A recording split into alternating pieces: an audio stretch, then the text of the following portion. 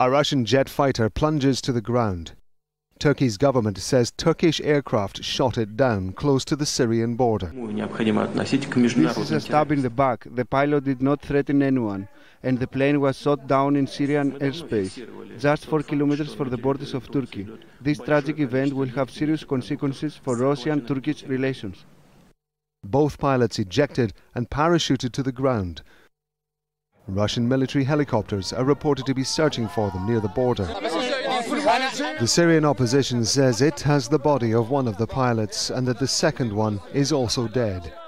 Turkey has released a map which claims to show a Russian plane flew across its border with Syria. It says the pilots were warned several times before the aircraft was shot down. Until recently, Turkey had been careful not to antagonize Russia because it knows that this kind of incident can happen. And Turkey had in fact warned Russia on a number of occasions that Russian jets were, according to Turkey, entering Turkish airspace. So the fact that Turkey is feeling now bold enough to take this action, I think speaks volumes about Turkey's new political confidence in this context. The jet is a Sukhoi Su-24. The Russian-built all-weather attack aircraft has flown in almost all significant Russian conflicts since it was first introduced in 1967.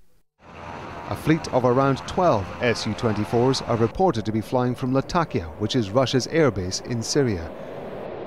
The Russian government denies the jet entered Turkish airspace. Turkey, which is a member of the NATO alliance, says Russian military aircraft have crossed the border without authorization several times. Last month, a Russian military plane flew into Turkish airspace close to Syria, and Turkey's Prime Minister Ahmet Davutoglu described the incident as a mistake.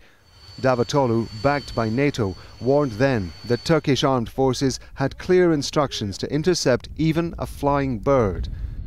Russian jets are reported to be carrying out around 100 missions every day in Syria, allegedly targeting opponents of President Bashar al-Assad's government.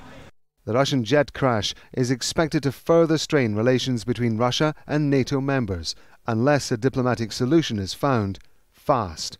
Rob Matheson, Al Jazeera.